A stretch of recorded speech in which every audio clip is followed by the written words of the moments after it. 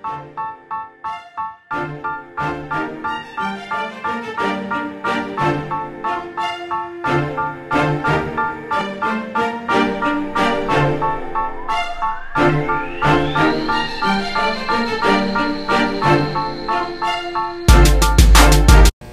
morning, Patriots. Welcome to RPTV. I'm Miguel Fernandez. Please stand for the Pledge of Allegiance. I pledge allegiance to the flag of the United States of America and to the republic for which it stands, one nation, under God, indivisible, with liberty and justice for all. And now for our school mission statement. We the Patriots achieve greatness through high expectations, passion, and perseverance. Thank you. You may now be seated. Today is Wednesday, October 16th, 2019. Now, let's go to DeAndre to see what happened in history. Thank you, Miguel. Today in history, on October 16th, 1969, rallies for a moratorium to end the war drew over 2 million demonstrators across the U.S. 250,000 demonstrators in the nation's capital. Now let's go to Nathaniel to see what's for lunch.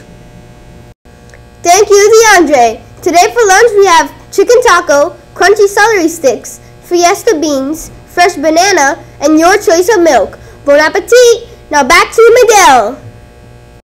Thank you, Nathaniel. That sounds delicious. In school news, our next family night will be held today at BurgerFi across the street at Pine City Center from 5 to 9 p.m.